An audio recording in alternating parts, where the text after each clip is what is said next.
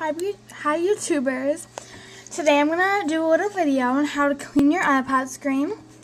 And this is good if you wear glasses, because what you're gonna need is an eyeglass cleaning spray and an eyeglass cleaning cloth. Okay, so you're just gonna take the iPod and let's see if I can balance all this here.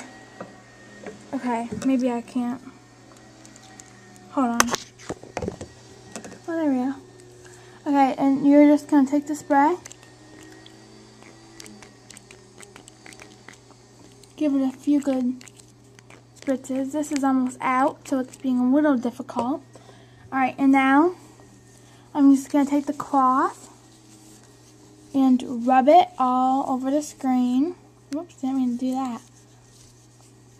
There we go, and this is recommended by the Apple Store.